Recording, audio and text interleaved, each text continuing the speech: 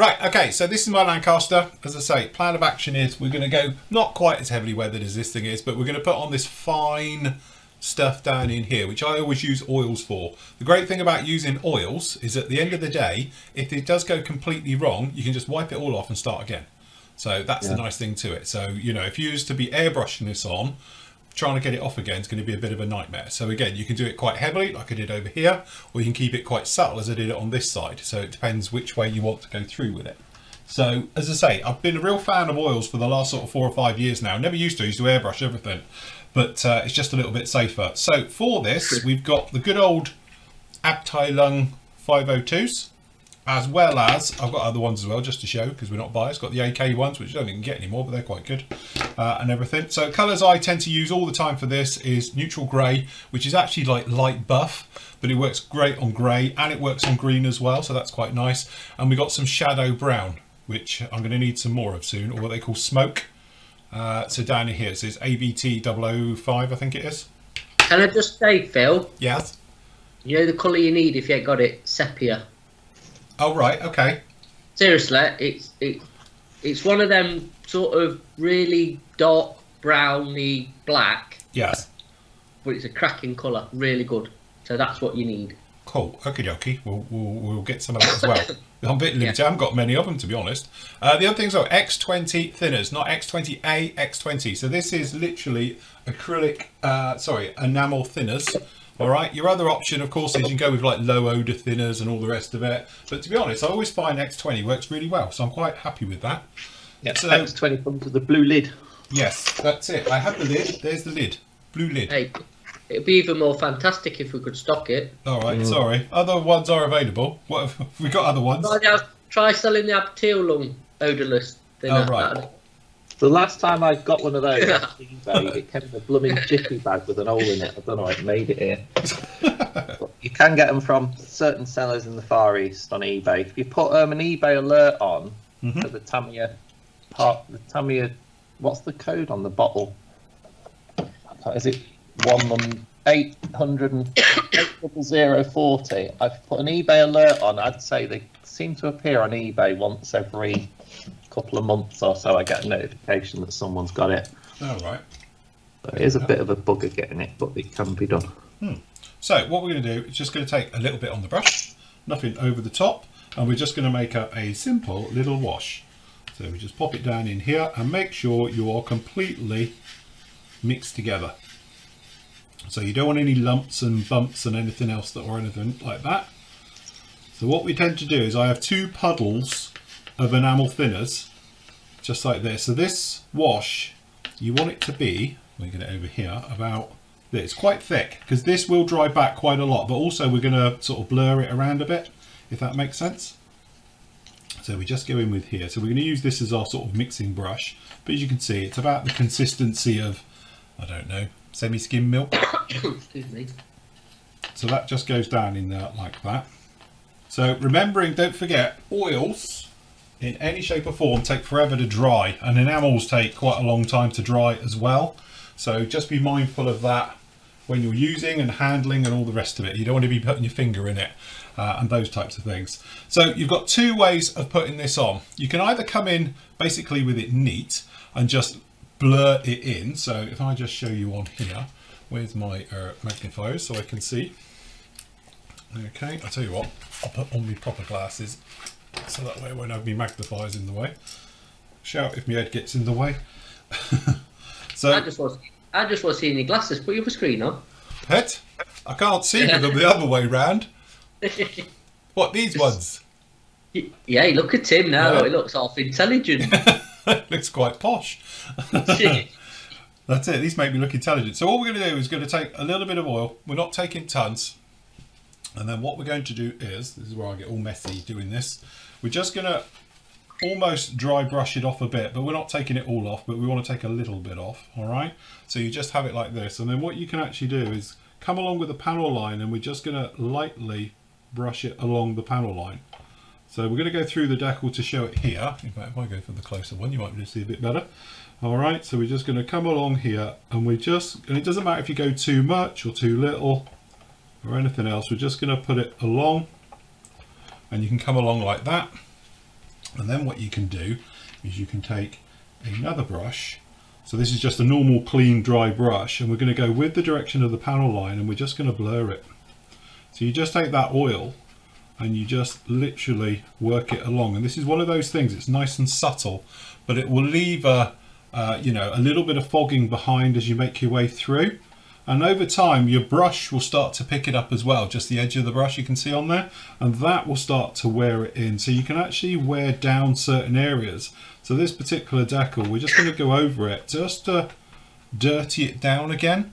And again, if you don't like it and it's not going right, you can use your finger, which is a great way just to bring it back a little bit, or you can just wipe it off and go through. So that's sort of one way of doing it and putting it all on. My preferred method, or the second method I should say, of doing it is you can just come along with your brush, okay, and then this has just got you know, a little bit of the wash that we made up before on here, and we can just start to work it along in the same fashion. So we're just going to put it down and over all of this, and you can just work it all the way around. So it's acting a bit like a pin wash system onto it. And then what we'll do is we will let this slightly dry back, and it takes around about sort of 5-10 minutes to slightly dry back. And as it all starts to dry back, you can then blend and blur it again and go through the sort of all the different areas with it. So we just come along and join up these areas. So again, you'll know when it is, because it sort of transfers from being glossy as you look at it and looking wet to it just sort of fades back and gives you a satin look. So as soon as that starts to happen, then what you can do is then really come in with it and you just sort of buff it back again. So you use a clean brush and you're just going to be brushing at it to make it come back just like that. My preferred method though, the one that I use, the third method of doing it this way, if we just move this down a little bit, is we just take some of the clean thinners that we got just down here at the side. If I go a bit bigger just to show you. So this is just clean thinners down in here, nothing on it at all. And then what we're going to do is wipe off pretty much all of it. So you've got nothing really on the brush, you've got very, very little. And then all we're going to do is coat the entire wing area.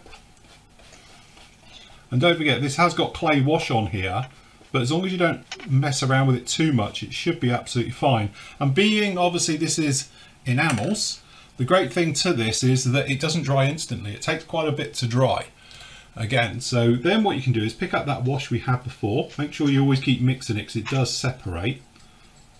Then we just pick it up on the brush, and then all we're going to do is we're going to start to wipe this down and in, and we're just going to drag it literally around, and what happens is it blurs and it fades and it sort of welts its way down and all the rest of it into all the areas. And that's the thing, because you've got the actual wash in there, you can go along, and then you can actually just sort of tappy motions just to put it in quite thinly, and then again you can go right the way over the darker colours, and then obviously go over the lighter colours, so forth and so on. So we just pick up a little bit more, and then again we're just going to bring it all the way down along here. Sorry, that's my other half saying she's probably at breakfast at work. And then we're just going to come along with all of these just down in here, and this works both directions. Like at the moment we're just using this for the grey and the green, using a darker colour, so this is going to cause shadowing around the panel line and in the area as well. So we can just keep going along, and again the clay wash which is under here shouldn't be affected at all. It should literally just all go the sort of same, but because you've got the enamel thinners everywhere on this, what will happen is that if you do overdo it, it just sort of blurs into each other, and you can just sort of go along and put all of this in. And if you wanted to, you could pick out the middles of panels as well. So if you wanted to make them a little bit, you know, if you've got a large panel area like in here, you can just sort of come along with it. And as this begins to dry back, what you can actually do is physically get amongst it and start to sort of stipple it and break it down and all these areas. And again, you don't have to do it with thinners. We'll do this area over here without thinners. just to show. But I find with the thinners on it as well, you just sort of get that nice sort of grimy look to it, because it's sort of, you can probably see it up here, it's sort of bleaching into itself. Let me just pick up a little bit more. And again, it's just a case of coming down, but I tend to do this sort of little stipply type effect with it, just so it just gives it that uneven, non-uniform look to it. Because if you just brushed it on, you're going to end up with lines, and that's not what we want. And then the great thing is, because deep down this is just an oil under here, we can blend, we can maneuver it round, we can change it or do anything to it. Viewers of the Thursday night show will know that one. Yeah.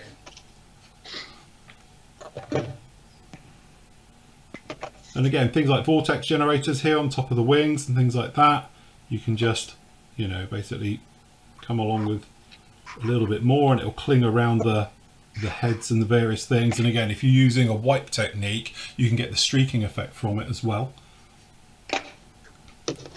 So again, we're just going to load up with a little bit of thinners on here. We'll just do down the back here. But again, you don't have to do this thing about preloading it. You can just do it completely afterwards if you wanted to. But I just think it gives a nicer type look. And it blends it a bit better.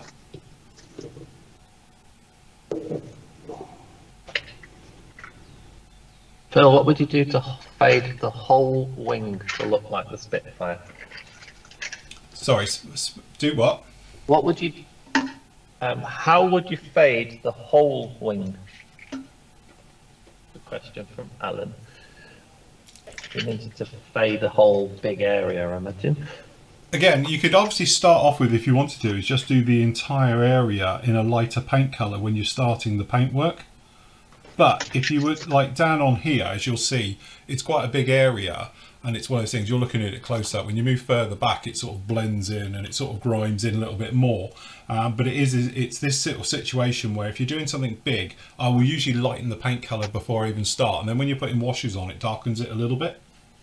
So you're on the right ballpark. But if you wanted to, you could do like a filter system of just coming up with, you know, a little bit of lighter stuff, which we'll do in a minute anyway. I'll show you that, because we're going to come amongst some of these bigger panels and things like that, and with the greens and that, with some of the different shades and things. And just have a look at chat a minute. Just to Adrian. Yeah, order that, mate, no problem. Sorry, Phil, carry on. All right. What does he want? Just to combine them, that was all. Oh, right, okay. So thanks for the orders. Thank you. Yeah, keep the orders coming. Yeah, thanks for all the orders that's coming in. It's there's a few. Happy days. So I'll just charging my silent compressor up. That's what the heating you on. muted, were you? Yeah. Okay, so we'll just put a little bit just round on these, and we'll just do a little bit down in here. And again, because the other ones are coming through quite nicely. So again.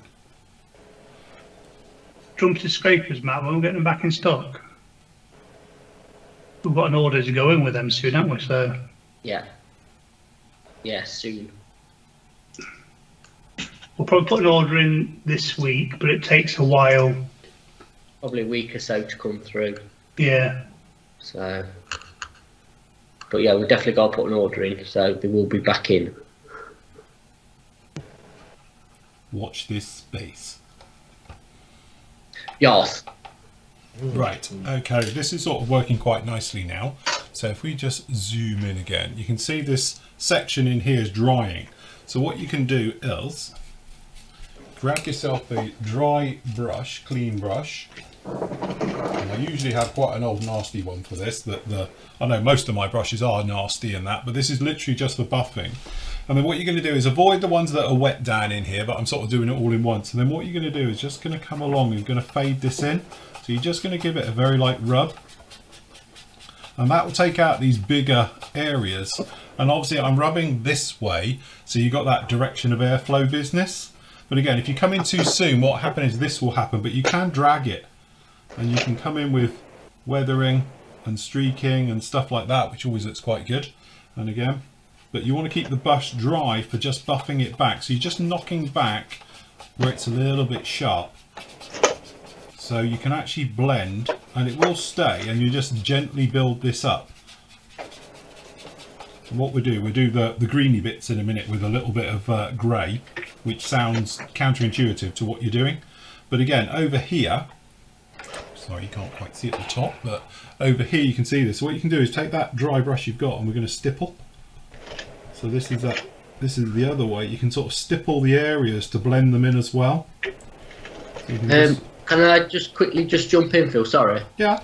Tony, can you just send a PM to Andy just to save that? Because by the time this is done, I'll have forgot and it'll probably end up going out. And also to Paul, does anybody know what Mark Spitfires are in that Eagle call boxing from Edard? Find out.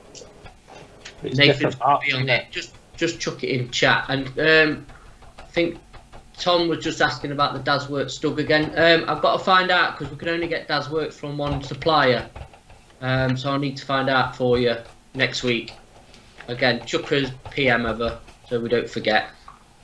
Apparently it's a Mark VC and a VB Dirk's put. 2 Mark 5s then. 2 Mark 5s, yeah. Nice. So, again, obviously with that Stug, I don't know if it's not available now because it's a Tacom kit, isn't it? So I don't know if Tacom is just re-releasing it as one of their Blitz kits. I'm not 100%, but we'll send an email over and find out next week. Okay, sorry Phil, carry on. No, it's fine.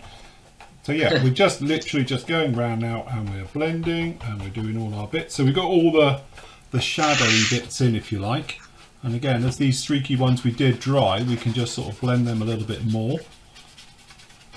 And off of all these areas, and you're just knocking back the effect of it. So you're blurring the lines between the panel line wash, which is obviously quite a strong finish because it's just in the panel lines, to everywhere else now. So that's those all in. And then, like all good magicians, I should have here one I did earlier, but I don't, so we're going to have to push through. But we just get all of this on, so we got some grime appearing now and everything else. And then what you can start to do is rub in off on a paper towel, take any off, and we can start to blend in areas which are too heavy. So we're just coming in between these lines just a little bit down in here, and we're just going to come off the middles, just taking off these types of areas. Again, and here on the back we're just going to brush to get the streakiness coming in, because obviously we've got the speed brake, so I'm imagining kicking up rubbish. So we just go with direction of airflow, and again we've got a little bit too much in there, so we blend. So the oils will release up. If you find you get an area it's a little bit stiff, then you can just get in there with a cotton bud with a little bit of thinners on it, and away you go. So that's sort of phase one of it. And again, okay, so what we're going to do is now repeat that with the neutral grey just down in here, and then this will act like a contrast to the other side as well. So what we will do is we'll just grab a little bit of thinners over here,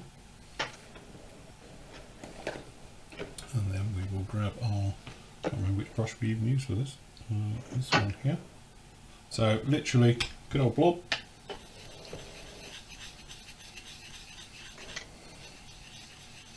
So probably need a little bit more thinners than that. But this is one of those areas where you can add, you can subtract, you can go back and forth all the time with this. It's not one of those ones where it's like a, you know, one and done and you're out the door with it. You're going to have to keep working at it. So sometimes you might notice that it's drying back really light and you want to add a little bit more depth to it, so forth and so on. So definitely one of those areas where, you know, there's no right or wrong really to it. It's just what your eye likes and how you're liking how it's turning out. So again, we're just going to grab a little bit of the actual, this is the light wash, and we're just going to come along, and to be honest, I've got way too much on there. And we're just going to pop it in the centres of these. So we're not going to go right up to the edge, but we're avoiding the panel lines because this is designed for the centres.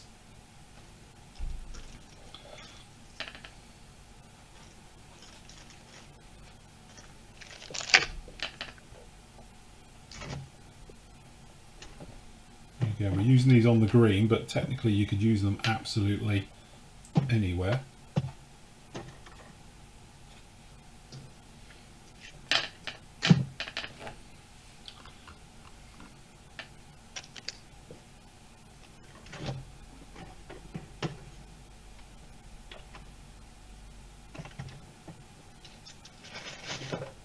And what it'll do, it acts like a mini filter really at the end of the day. Tell you what, oil paint's one of the most versatile products you can have in your Yes, definitely. in your repertoire, shall we say, isn't Yeah. it? So it does do, like you say, washers, filters. Oh, God, yeah. It's just endless, to be Wood honest. effects and everything. There's so much with wood effects with oils are so easy. Yeah. Do you know the razor saws that we sell? You know the CMK ones? Yeah. Which one's the finest? Is it the 004s? To be honest with that. That's the one we sell an absolute load of, Ed. Which I think that's the multi-pack where you get 3 different ones in it. I think. I'm not sure off the top of my head what the things are. Because it goes off the teeth, doesn't Yeah, it? it's how many teeth per centimetre, Yeah. isn't it? Yeah. Like, I don't know. Somebody will do a bit of research and tell you in a minute, I'm sure.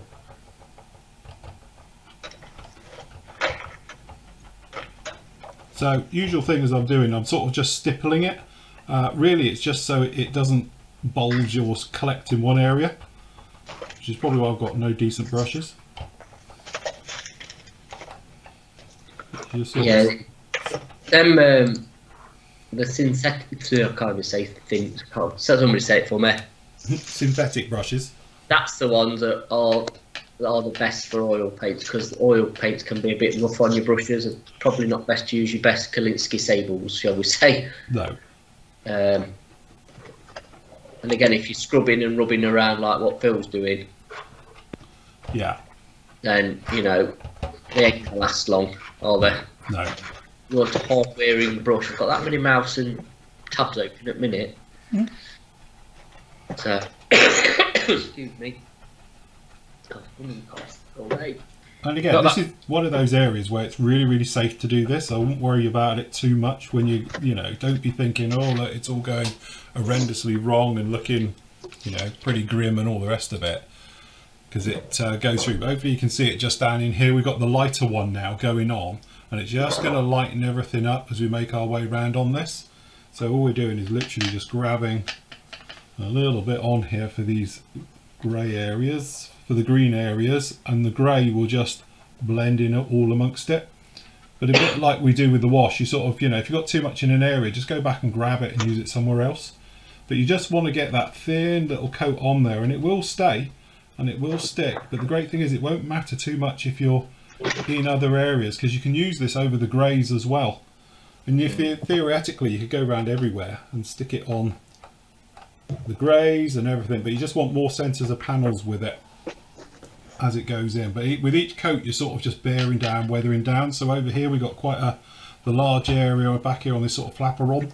So we're just gonna give it a bit down in there, a little bit on this one here. And again, this is just the neutral greys. But anywhere that's got big areas, it's nice just to break them up a little bit, just to give them a little bit more depth into your paintwork. But like we said before, paintwork is that thing. The more layers you have on it, the more depth you have on it, the more the eye has to move, the more you sort of trick the mind to thinking it's got more detail than it has.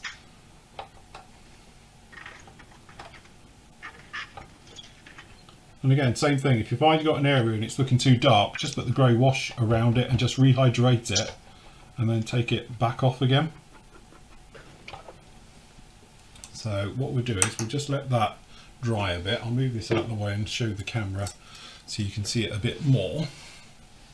But hopefully you can see what we're sort of achieving here. You're breaking it down and blending it down, and when you look at the other side, so then hopefully if we go like this, you can start to see what we're achieving here. It's just subtle, you know, we're not trying to suddenly make this thing look horrendous because of the scale fact. If it's 32nd like we did on the spit, then yeah, you're going to be right on top of it. But we got this thing about just trying to blend it together, and as it dries, catch it in the light, you can see where it's drying back. And again, we're going to come in and blend. We can then come in with neats just to add a little bit more detail here and there, just to go through.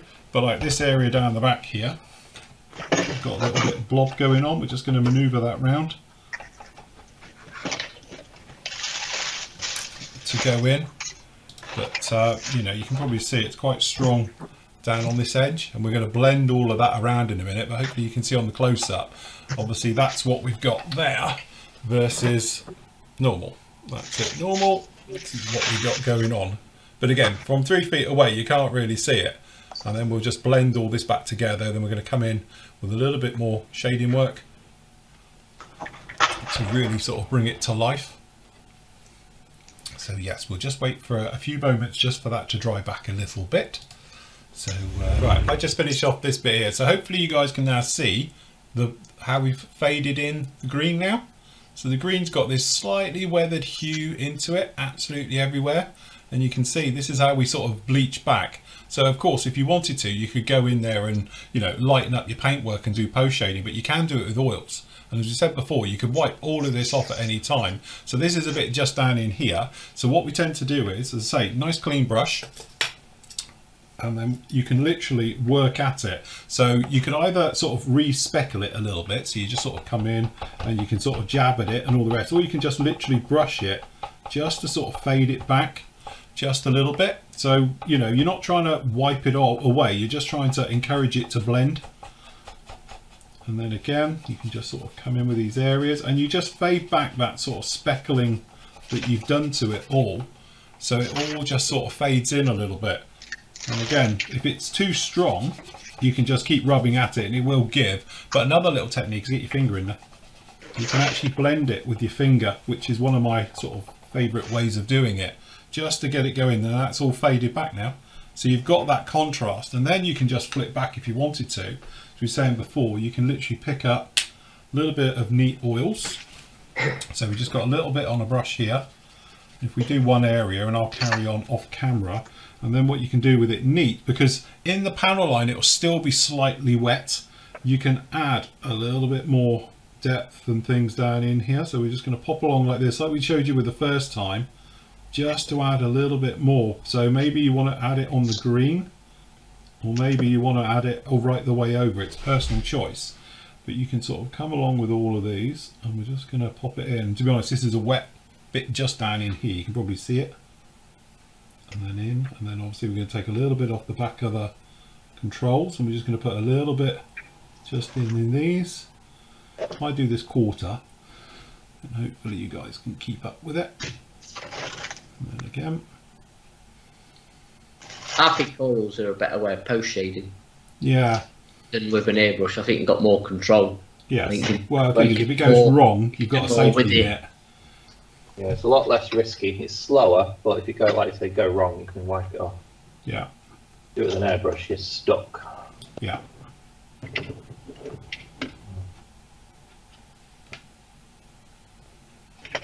it's fun. Very therapeutic. Hey, I hope Shell knows we can all lip read. It's alright, they can't see. You think you're on camera. Will fancy.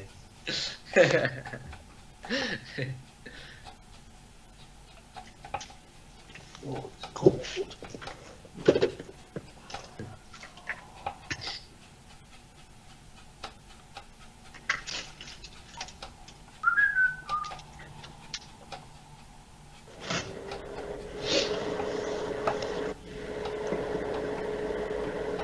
Yeah, James has just put here, he's a good friend who passed away 20 years ago as a tail gunner in a Lancaster. After the war, he was a stand-up comedian, and he's honed his art by using it to deal with the fear was the way crews would take their minds off the reality of sitting in the pitch black, anticipating an attack at any moment from a night fighter, not to mention the cold and the flak. I'll tell you what, that's got to be the worst one, isn't it? Being a tail gunner on a lank. On your own at the back, aren't you? Crikey, you're on your own back there, aren't you? It's a long way back. Yeah. I mean, I just don't know how they did it. I really don't. So, right, there we go. So you're doing something like that. Hopefully you can see that sort of fading that we're achieving. Obviously I've still got to do that centre bit by the engine. So it's really this section here. That's how we've done it as compared to, obviously that's it normally. And that's what we've just achieved down in there. So again, when you go for the 3 foot rule, you know, and again, you can make it as strong or as weak as you want to do it. That's the whole point. Spitfire did quite strong because it's in a larger scale, but the technique is exactly the same right the way through. So obviously you'll just carry that right the way over to the other side, but hopefully you can sort of see the differences. And again, with oils, it's this thing, it's a bit difficult because you're large, but as you maneuver it round, you get the shininess of it still. So you've still got that sort of glossiness coming through. And all the grime and that. So the grime is your texture. You want your texture to stay. But just remember, it will take forever to dry. It takes days and days and days for this to actually properly dry off, so forth and so on. But there we go. That's how I use oils and do my weathering. So yes, in another show, I'll do the other half. Clearly. yeah. So, yeah, I don't know how it appears on there now. You sort of get that. You can, because it looks like it's got a filter over the... Yeah, you can tell the difference. My left wing, if that makes sense, because you can tell it's dark. The grey's a different hue, shall we say, to the other side. So yeah, that's it. But again, it's one of those ones where it's very difficult for cameras to pick up. A lot of the time, like to me, to be honest, it looks like I've overdone it. But on there, I'm looking what you guys can see, and it looks like it's nothing really there. But as I'm looking at it here, thinking that needs rubbing back a little bit. It's a little bit strong at the moment, but yes, good job.